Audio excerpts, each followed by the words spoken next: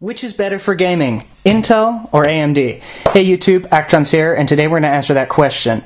Now, there's this big myth that a lot of people believe that Intel CPUs somehow are beneficial when gaming, and keep your hands away from AMD. You only lose frames running that, and that simply really isn't true. I really don't understand where that came from. Now, it is true. I'm not going to go off saying here that AMD processors are faster than Intel's, or offer more performance than Intel's at lower heat and power consumption, which is simply not true. AMD CPUs, especially their Bulldozer series, are a lot more inefficient. If you take one single core, Intel's Pentium processors actually have more performance than their Bulldozer cores, but working together and in gaming performance, real world applications, people that what people would use them for, really there's no difference. And today I hope to show you. So on one side, for Intel, we've got an i7 3770K, brand new, costing you around $300, maybe a little more. And on the other side, we've got, an AMD FX 6100. I'm going to put both these CPUs against each other in Battlefield 3. And I'm going to talk a little more about some things after that. And I hope to clear this little issue up with you people, believing that somehow this is magic. It's not true. Now we've got two systems, one for each CPU. And they'll both be running with a 7970 as a GPU, so we can compare the CPUs exactly.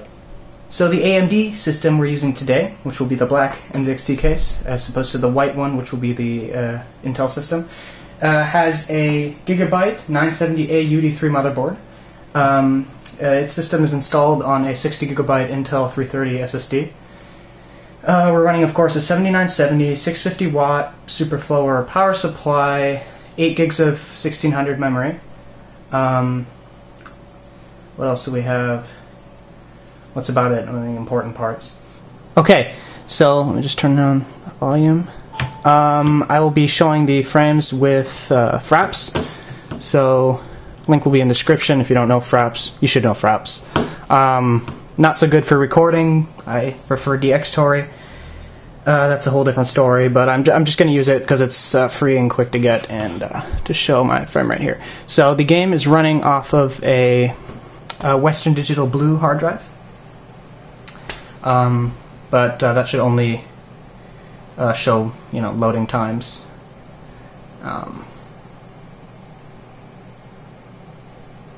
The actual performance should be very similar.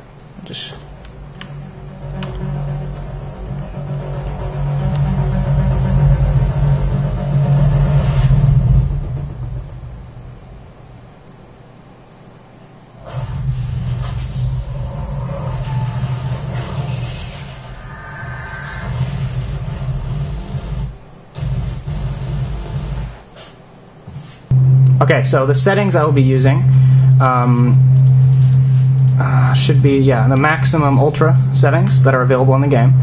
I am running on drivers, I remember correctly, the Catalyst 12.8, so should be pretty good there.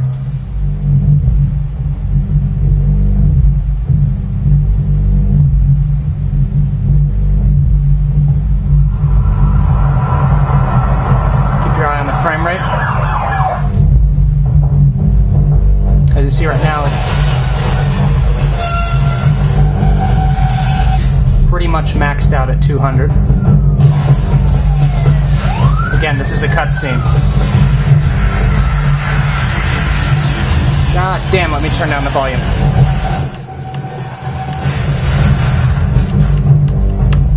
Okay, so into gameplay here.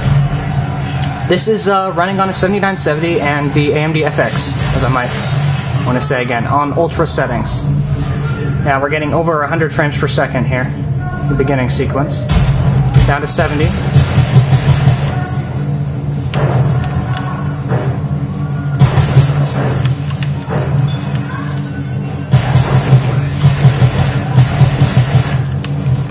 Yeah, we're sticking above 60 easily.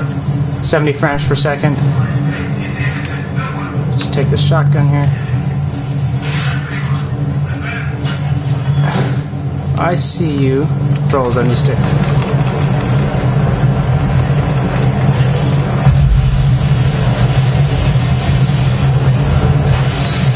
Okay. We're hitting 80s here, 90s, 100 frames per second.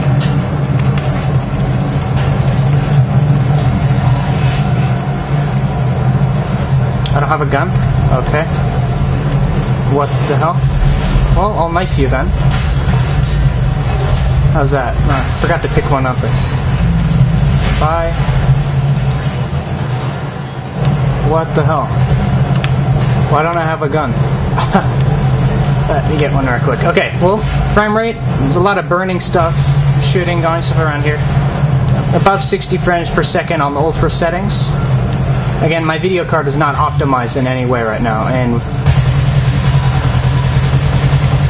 this is just a quick demonstration. As you see, pretty much playable. I'm going to skip to the next level here, so for you it'll only be a second. Okay, so this next mission is a lot more, intensive. So we'll be seeing the main differences in this mission.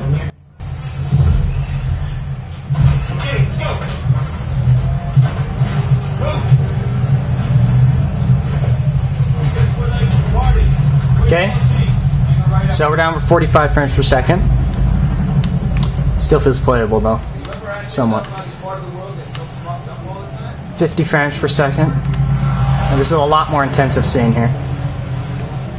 There's a lot of lighting and large models. Anyway, well, we're keeping it above 40. It pretty much never goes under 45 at this point. And we're slowly marching back up to 50. 46, 47, 48, 49. Yeah, I can't sprint. Sorry about that. Welcome. As you know, we're dealing with the PLR insurgents crossing over from Iran. Okay, yeah. Sticking in the high 50s, low 60s. 70 frames per second. So that scene outside there is very, very complex. General, it will tax your card a lot. ID your target. What is this? School? Alright, keep forgetting. You don't have school? 70 frames per second. 76, 75.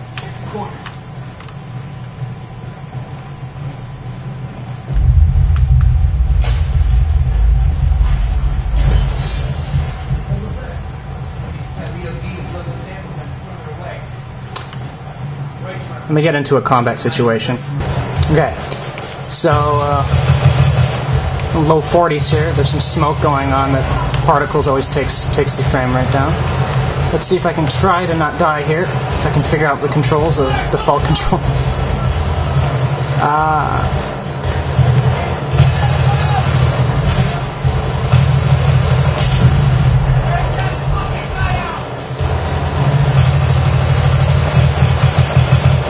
Well, the frame rate is still playable, as you can see, somewhat.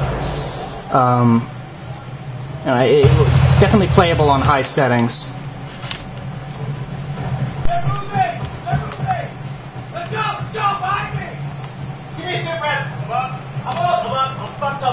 Anyway, just turn off the...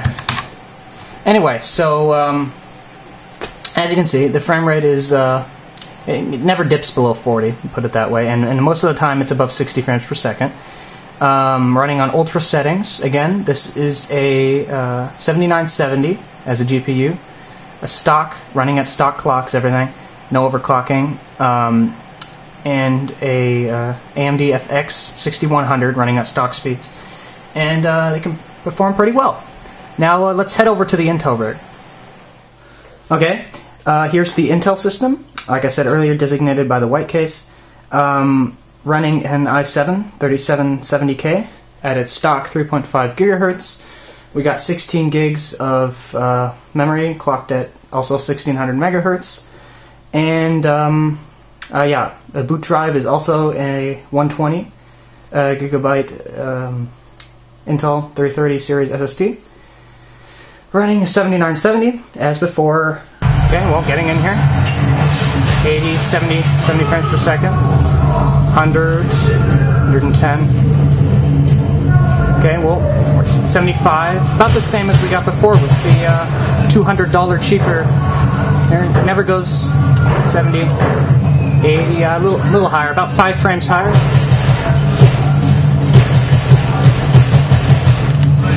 And the $200 cheaper FX 6100. I'm up, 100. Again, pretty complex scene out here, running around 70, 80 frames per second. Actually have a gun this time. Okay, he just jumped off. He just like fell over. Okay, whoa. Yeah, I know you're supposed to crouch. Okay, we should be getting into the more intensive stuff now, in the second level. Go tell that long-tongued liar, go and tell that midnight rider, tell the rambler, the gambler, the backbiter, tell him the God's gonna 63 frames per second. I remember this being about the same on the FX. Copy that. Yo, does anyone else really not get what the fuck we're doing here? Quit being a fucking hippie, Montez. Just saying, bro. This is about the PLR. We should just be in Iran, not Iraq. They're crossing borders, dog. PLR's the right people, alright? They don't make them any righter.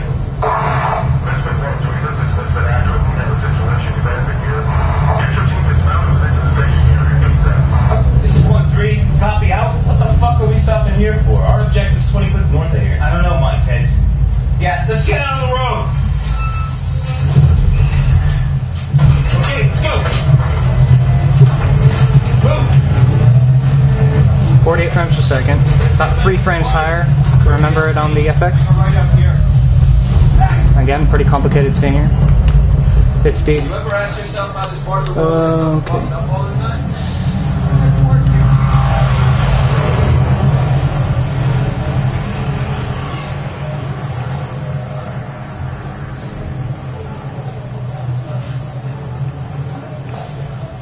48 frames per second.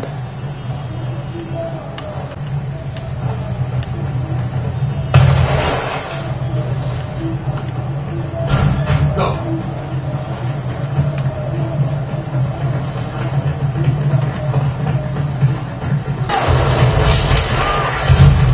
Shit.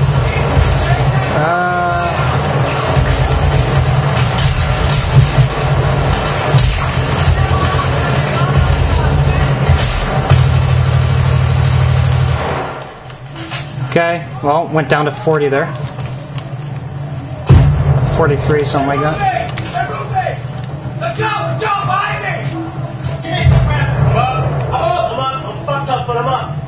3, 5, 12. Okay, I died. Well, I hope this serves as a good demonstration to show that really when it comes to gaming, the difference between Intel and AMD CPUs isn't that much. In fact, I'm running an AMD CPU, 6 cores, extremely inefficient cores, against a modern Intel CPU, i7, running with a 22 nanometer manufacturing process, and so on.